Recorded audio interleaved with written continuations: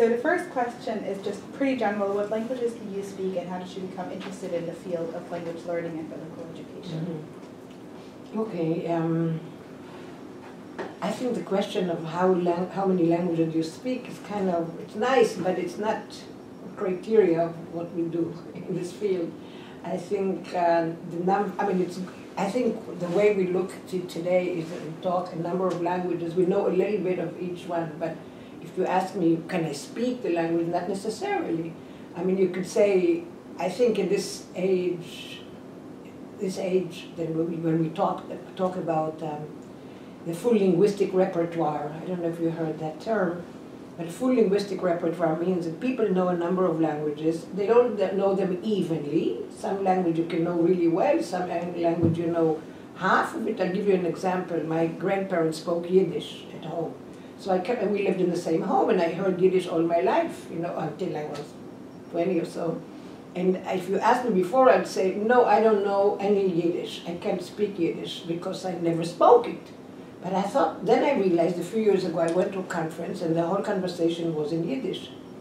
And there was lecture about language policy. And then I said, I'm sitting there for like 3 days and I understand every talk they said. Every talk I could really follow, especially since it was on language issues and language maintenance and language revival, but I could follow everything. And I was shocked. I said, what? But I always thought, I don't know Yiddish, Of course, I cannot speak it well, but it doesn't mean I don't know Yiddish. So I think the whole idea of the word speak here is problematic, because we know many languages in different ways. And I think what we're talking today about is, when I said the full language repertoire, that lots of languages we know a little bit. Another language I know is German, and I wouldn't even count it a few years ago, but because it's close to Yiddish, and because my mother-in-law was speaking German, and I went to Germany many times, I really understand German very well, and I can even talk it a little bit. So, of course, I will put German in my language repertoire. I would put Yiddish in my language repertoire. I certainly will put French in my language repertoire because we learned it in school, and I still don't know much about French at all, but enough to understand something in French. So, and clearly English and clearly Hebrew. And so I think the question it's like the kind of question we get about how many languages you speak. It's kind of, when you say in a taxi, or somebody say, oh, what do you do? I work in applied linguistics. How many languages do you speak? The first thing, I don't speak about languages necessarily to know.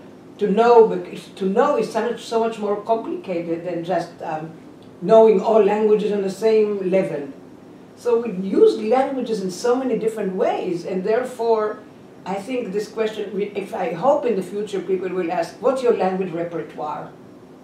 And I would say, I know this for that, and I know this for that, and this I can follow, this can I only understand the gestures. So I think we have to think differently about the question of how many languages do we know. So that's my answer to you in terms of how many languages. I think in a way actually it's a wrong question, but I hope it's the kind of question we won't ask in the future, but ask more about the kind of thing we can do with different languages, okay? Now in terms of how I got interested, because I think growing up in Israel, and I can show you, I have a PowerPoint on that, growing up in Israel, where people came with many languages to Israel, every grandparent spoke another language, and parents too sometimes, and they moved to Israel, and they would come to Israel and people would tell them, that's not a good language, the language you know, because you have to learn Hebrew, and that's the only language that counts. It's very similar to what happens in America. You come here as an immigrant, or even if you're not an immigrant, your grandparents were immigrants, and they speak a number of languages at home, and you come to school and they tell you right away, no, this is the wrong language. And I always show it with a picture where I come with two eyes, and then one day I come to a country and they say, X, one eye, forget about the language you knew before, you have to learn a new language now. And it erases everything. So I hope, and this relates to the full language repertoire, I hope that people will think of languages as additive. Because what happens if, apropos of the first half of the first question, is that if you talk how many languages, you end up knowing a number of languages, and after a while you know one language, which is English. Because kids who are born into English, they're still little, but they learn English, especially with our first and second grade, and as time goes by, they forget all the languages they knew, or all the languages that their parents spoke. This is why we're talking today about heritage languages. We're making everything in order to keep what we know. But, so I witnessed that. I witnessed a situation at home where everybody, my father came, he spoke English really well. He told him, no, English is not good. He came from America. You have to learn Hebrew. And I'm interested in victims of language. This is my main area, and I'll talk about it a little bit tomorrow. And the point is, like, he came in the age of, let's say, 40 when he moved to Israel. He was not able to learn Hebrew. It was too late. There was no teachers to teach him. So he ended up being illiterate. Plus the fact that if you didn't know Hebrew, people looked bad at you. It's like in America, you don't speak English? What do you mean you've been here for 10 years and you still don't speak English? People don't understand how difficult it is to learn a language. And in some of the data I'll show you tomorrow, you'll see how long it can take to learn a language. 11 years, at least if you go to school even. So I witnessed at home my grandmother who spoke Yiddish and couldn't learn Hebrew because of all kind of reasons. She couldn't learn Hebrew. She had nobody to talk to in many ways. Then, and she felt like she's a non-person, non-person, which is awful, awful. And Yiddish is a Jewish language, but still it was erased. In Israel it had no respect. Only the language that had to be revived, Hebrew, was the language that got respect. And think about it, a whole country where nobody spoke Hebrew before. A whole country had to learn a second language. It's unbelievable, excuse me, to even imagine a situation like that.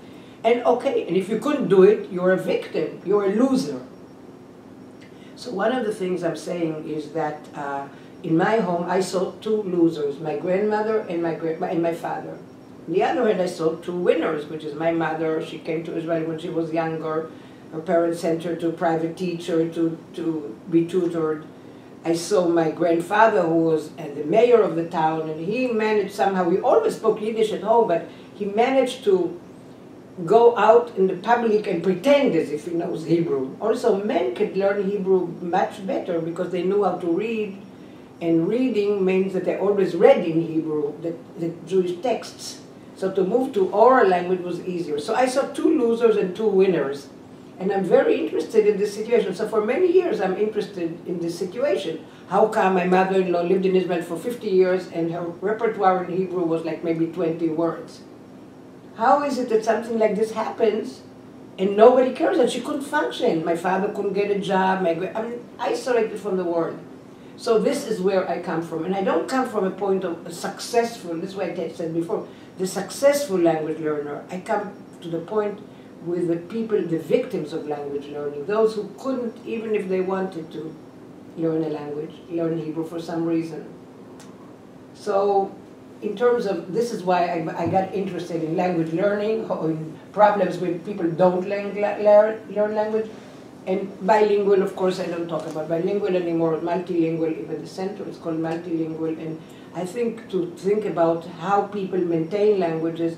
And how come if they maintain languages, we still ask them the question, how many languages? You know what I mean? Because usually the policy, and this is why I was interested in policy more, policy is really to kill every language, which is horrible. And what do you do in schools when you can't function in schools? So I think this is why I'm very much for multilingualism. I think that we should give credit to what people know. Okay? Very interesting. Thank you. I mean, you already touched upon this a little bit, but can you sort of explain what can be understood under the term linguistic landscape, and why it is especially interesting to study this in Israel? Yeah, I think not just in Israel, by the way, because even in monolingual countries, kind of like America, Finland, you have also variety. People still put, even you come to Long Island and you see people, there are lots of signs, they're all in English. But if you can still analyze the language, it's language in public space. Still, it's language in public space. So I don't think we should limit linguistic landscape, which I dare to talk about, to multilingualism. I mean, our interest, because of what we do, is multilingualism. But, for example, if you see a sign where it turns only to a man, and not to a woman, or you see signs like we saw in Colombia of a woman is being portrayed in a very sexual way, and a man doesn't, this is, and it says there are writings there in English or in Hebrew, and whatever, in English or in Spanish in Colombia. So the idea is that we can do analysis of language and public space in L1 too, in one language. But in my case, and I'm sure of you, because we work on multilingualism, we are very interested in how languages get translated, how they translate it in the public space, because the public space is a different domain, because it has to do with how I portray myself, how I portray women, how I portray in different languages. And sometimes we see that lots of work we see in linguistic landscape, yes, one way of saying it in let's say, Amharic in Ethiopia, and one other way of saying it in English. So in English, the idea is, oh, I want to appeal to the West. And in the local, in Amharic, it's I want to appeal to the local people. So I think what we are interested in now is not just to see which languages are in the public space, but how does the message get translated or manifested in each one of those languages. And especially, as you know, what I'm interested in is how certain languages get erased from the public space. And this is what I'm trying to, especially with heritage learners, people will say, why should I learn heritage language if nobody gives attention to it? You walk around, it's only English. But in Koreatown or in Chinatown, you will see some of those languages. I was in Atlanta a few weeks ago, and I was shocked to hear Atlanta seems to me to be very English-oriented and monolingual. Wow, there's an area, I don't remember the name of it, but a whole strip where you have all these languages, like from Korean to Chinese to English to Russian. So I think I can understand what it means to people who move to a country, and they still continue to create their own language. It doesn't mean they don't learn English. It's still, but they can feel at least that they are welcomed in some way and function in that language. I would have been very happy had my grandmother that we mentioned before could have spoken Yiddish and could go somewhere and look for Yiddish, or my mother-in-law who, well, she couldn't find any friends who spoke German, especially after the war. It wasn't like, but she couldn't find people, but I wish there would be spaces. So this is why I'm interested in linguistic landscape. Besides, I'm very interested in political issues, and I'm very interested in how things get contested. That's why, how things get protested. Because I believe very much in the power of people, like all of you as students, and I believe people should be activists when it comes to language. And we should have a role, as I said today, in designing the public space. When I showed you in the talk how the city of Tel Aviv created the public space, and then how people objected to it, and they said, who is not included? Why are we not included? And they took action. And I think without action, it won't happen, because linguists, as much as they care about it, linguists, they don't care so much about, linguists care about how languages work, you know. And people in our field, in applied linguistics, should work more on protesting, on creating more equal spaces. So this is why I'm interested in linguistic landscape. So, and there are many more reasons, but by and large, I think it's a form of activism and giving rights to people who don't have rights. Like I showed you the example of Arabic and other examples I showed today. I think it's very important that we open up the spaces to more groups and show that they can exercise. They shouldn't be ashamed of their language. Could you give an example of how language can be important for peacemaking on this sort of community level that you were referring to? Okay, that's an interesting question, I think. And by the way, what I want to say, so I'm not talking only about Israel linguistic landscape. I think in Israel it's especially important because we have immigrants from so many places in the world. And what people do is they homogenize their language, all Hebrew, and killing all the other languages, like we said. But I think it's not just there's not a country in the world which is not an immigrant country or doesn't have different groups who live there and speak different languages. This is a given today. Okay, so now the question was about, say it again, peacemaking. Okay. Yeah, just if you could give an example. Okay, I don't know. There are a number of levels, I think, in terms of peacemaking, because I think on one hand, we say, okay, we can each talk the language of the other. If like Israeli Jews will learn Arabic, right? So we'll be able to talk to one another. And the Arabs learn Hebrew anyway, because that's the only language that they can function going to university and so on. And it's a power language.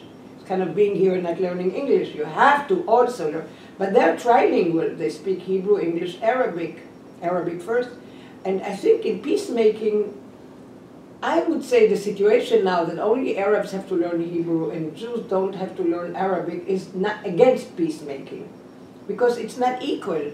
And I would say that in countries where we have big minorities, we have 20% Arabs, 20% Russian speakers, and here so many percent of Spanish speakers, we have to be in a situation where the space is much more equally distributed. And in this situation, you saw the reactions of the students today when they didn't see Arabic enough in the public space. So I said, wow, if they saw Arabic, it would make them feel better. So the feeling of better, through language, the feeling of better means also that you can talk equally, and you cannot do peace not equally. So I think that's one reason. Another reason, we found a study that we did in 2004, I think, it's published in Modern Language Journal, where we saw that Israeli kids who are learning Arabic in school, even for 1 week, I don't know, so short time, whenever they talked about Arabs after learning Arabic was very, very different than those who were studying French. They were talking about Arab people, Arabs, in a more equal way, in a more respectful way. Because like this, we saw even an exhibit here in the center, in the Hong Center? Hmong Center. And then there's a situation where Arabs are being discriminated against. So the situation of creating these equal conditions can have an effect on what you think about the other. And in this study, these are kids 7th grade, and in that study they end up talking about the other in a very different way. So I'm not saying it's always guaranteed, but I think learning and tasting the language already puts you in a situation where you think differently about the others. You think of them as human beings and not just as global entity or national entities. So I think that. So I think in terms of both attitude, what you think about the others, so that can be very helpful. I also think I wish there were more schools which are mixed. You don't have it here, but in Israel we have Arab kids in one school, a whole different school system, and Jews in school system. So they don't see each other. The only time they see each other is when they come to university, like in my classes, and they sit like you're sitting here from different languages, and they sit together. And it's the first time for many of them that they create contact, and good contact. So they think about the others as people.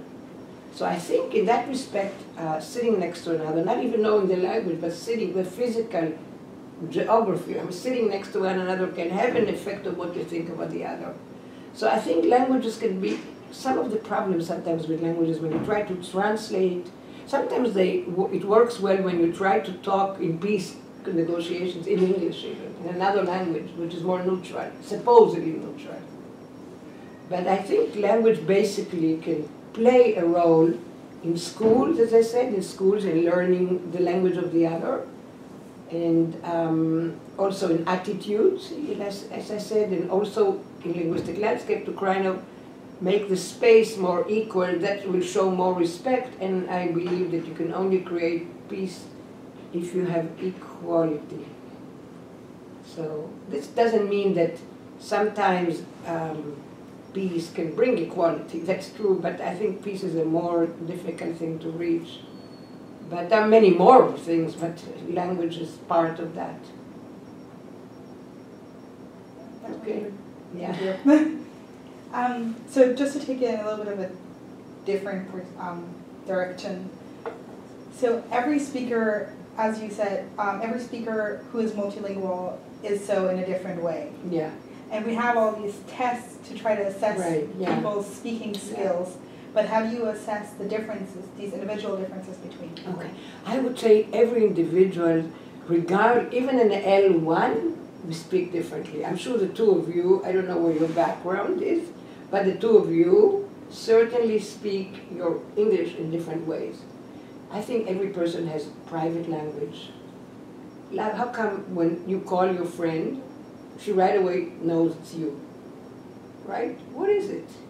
Because languages are like faces. I mean, I won't say that I want everybody to have the same face. It's obviously not possible, right?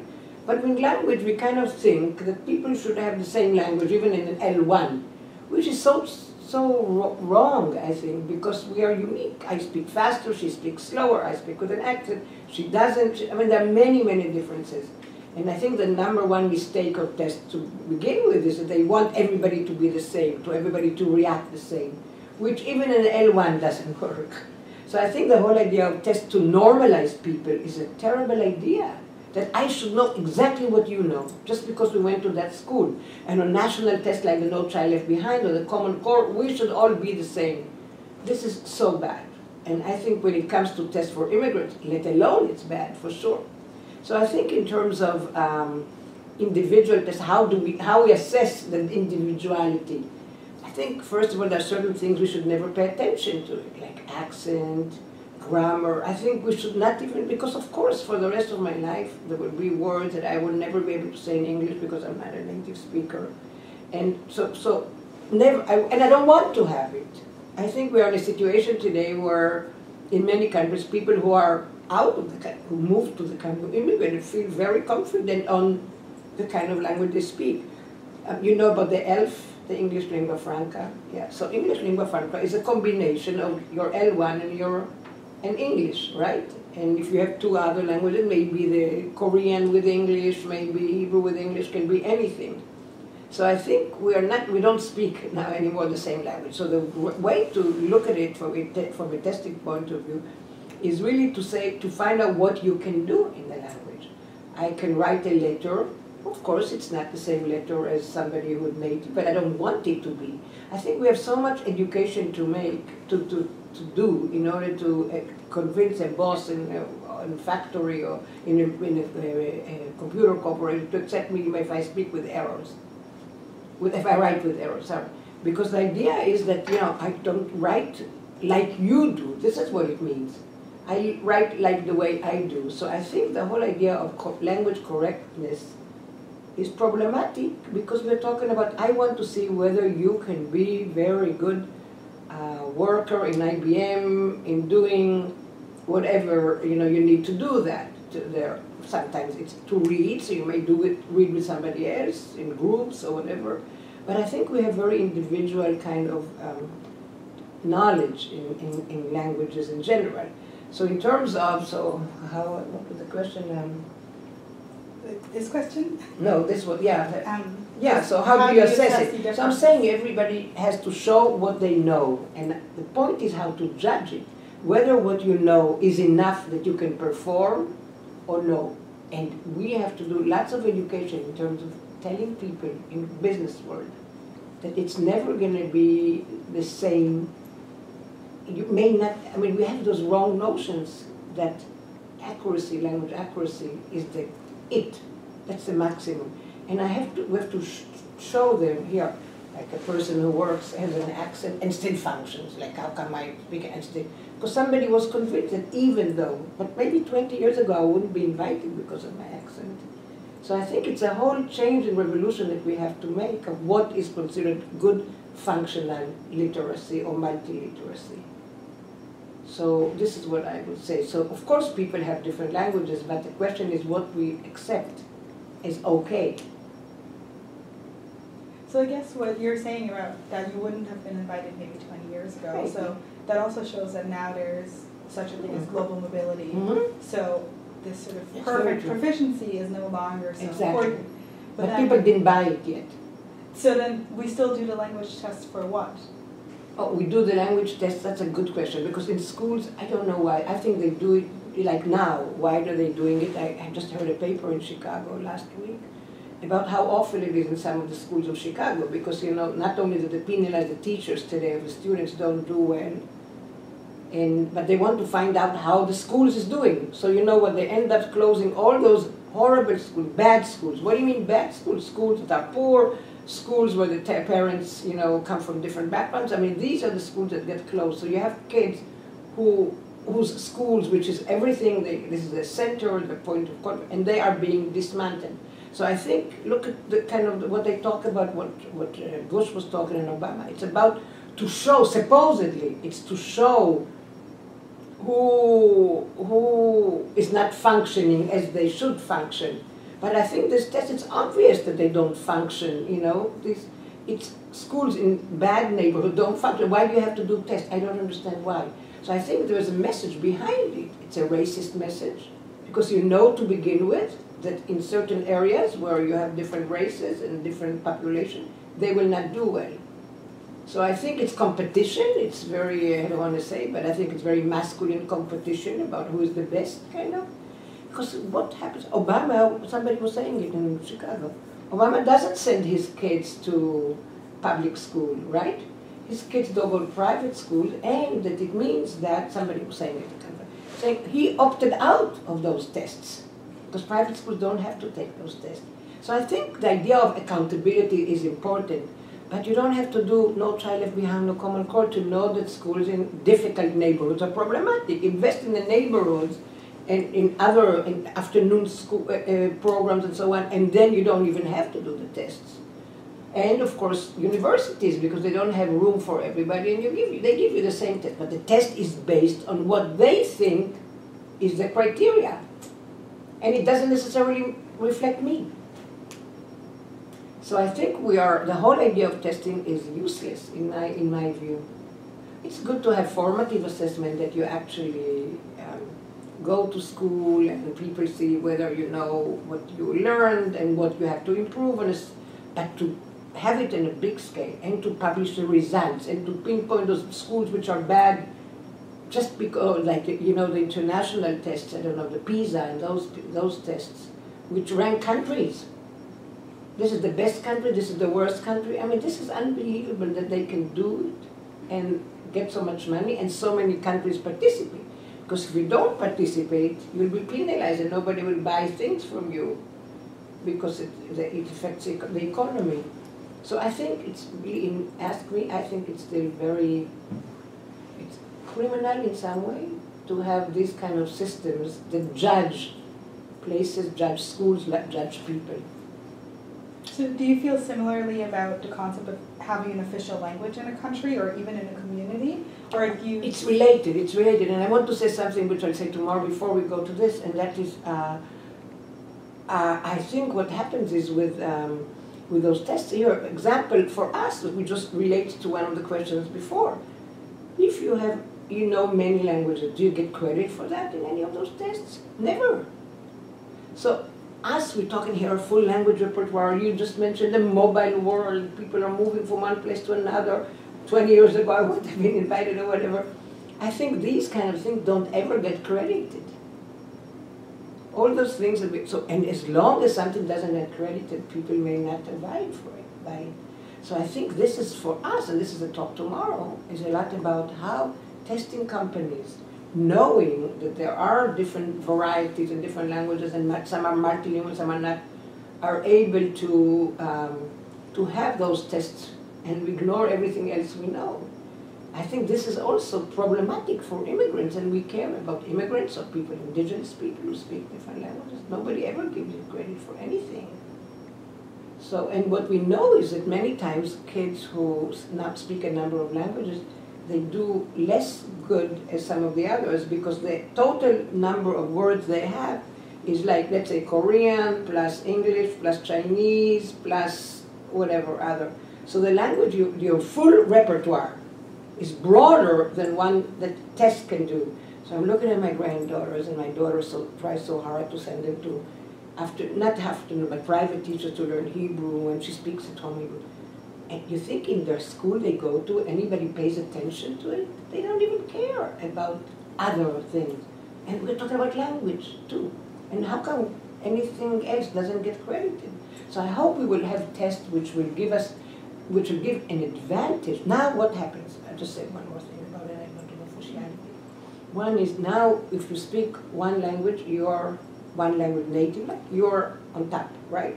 you speak 2 languages or language with an accent or 3, nobody gives you any credit, right, for that. I wish things will change, just go around. I think monolinguals should be penalized. Because how come they didn't make an effort to learn? And who knows, like you said, in this mobile world, maybe they'll need it tomorrow. They'll have better chances for jobs.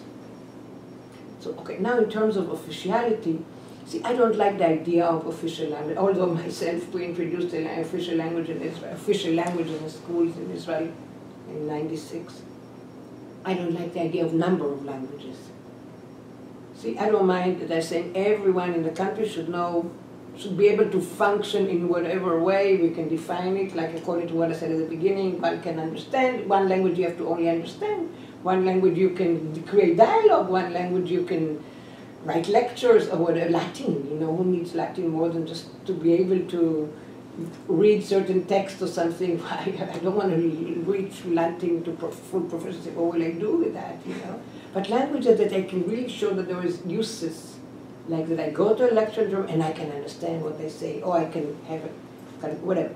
But I'm saying we should set it, if we have officiality, we should really, I'm against having one official languages, even to the languages which are not like kind of marginalized indigenous language. I think we should really talk about knowing a number of languages and describe what you can do, but I don't want to ever specify which languages you should know.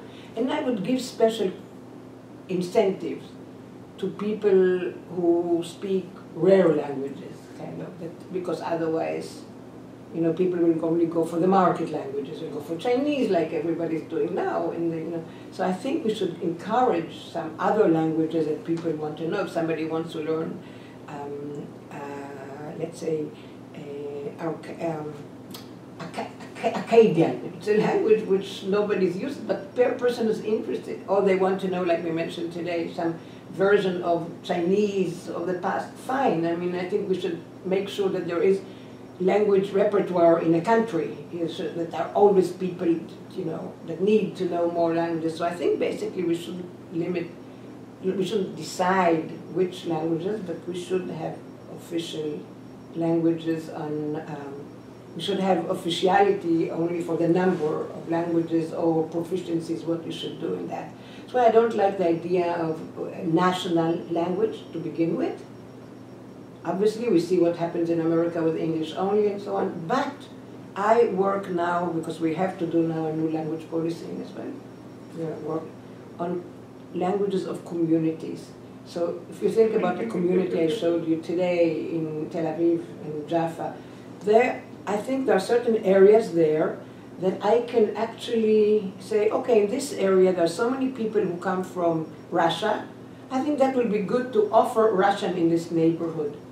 Or in other areas it can be, if you don't live, you speak Russian, you don't live in the neighborhood, maybe you can be Basque or something. But I think we should not decide on one language, official or not, in the whole country. I think this is what they're doing now. And in a way, with the Arabic, it's a Supreme Court decision, but nobody abides by it anyway, because the conflict is so big. So, as you could see today, the eraser, I think I showed you one, but the Arabic was erased. So I think, just to conclude this, so I think officiality is problematic. Whatever you try to, think about South Africa, where Mandela brought in 11 languages, and there was still, 30% of the country was not counted in the 30, and in the 11 languages. So it's not working, basically. But the whole atmosphere, what Mandela did talk about is about respect to languages, respect to diversity, which is fine. But you know what, I think sometimes language, as much as language is powerful, when I was in South Africa and I could see the townships, and still you have colored living in one area, they call it colored, blacks living in other areas. You have so many such geographical divisions. So it's very difficult to think about coexistence of language when you have such divisions in this day and age. So I think language alone cannot do it. So you can give respect to languages, but you have to think of economy, jobs, housing, and other things, signs in the public space, and other things that will contribute to this way of existence. I don't want to call it coexistence, but existence among different groups, multi-existence, sorry. But I think I'm personally against it, and we tried it, and it doesn't work, you know, this officiality. So English is not official, but everybody studies it. So there are other factors. So sometimes it's more important to have sort of a common language or a lingua franca rather than having an official language per se? Oh, well, maybe, yes, maybe. Yeah, I think English is an lingua franca nowadays, but yeah, sometimes people will go for that. People read the map. You don't need, this is why I'm saying the official language thing. On one hand, for the power thing, they read the map. They know, oh, English is big. They read the map now with Chinese. Nobody had to say, learn Chinese. Everybody wants, but kids, the parents, oh, wow, my friend went to China to work. This one went. Of course I want my child to know Chinese. You know, it's like, you can read the map really well. And they're very rational in that, parents. But I think there are some languages people will never learn. So I think, because they don't sell that well, and sometimes it's a language of our community, I think we should cultivate it with subsidies, with trips to the countries and other things to kind of make kids realize it. And also to cultivate the idea of respect and multilingualism in the world, and against this kind of losers or winners. I wish people who come as immigrants will be able to get more respect to what they know. So I think officiality per se, I don't think is a good solution. But I know you probably will say that it's maybe a good idea to protect some languages, probably. And I wonder how much of it really materializes. We wanted to protect the right of Arabs. It didn't happen. But I'll give you one example. Language of instruction in school is crucial, and it's something we don't talk about at all. Like, what is the language of instruction in all universities in America, except one university in New York where they teach in Spanish? It's all English. As long as we continue to have all the courses in one language, universities, people get the message. They say, why should I need other languages? Now you have lots of places now, in Europe, in Canada as well, where you have bilingual universities, multilingual universities. I think we should have more and more multilingual schools. Because schools are so important for most parents that if the school doesn't send a message of, wow, this is good to have, people will really hesitate before they apply this policy. Thank you so much. Okay, thank you. More questions? Nope.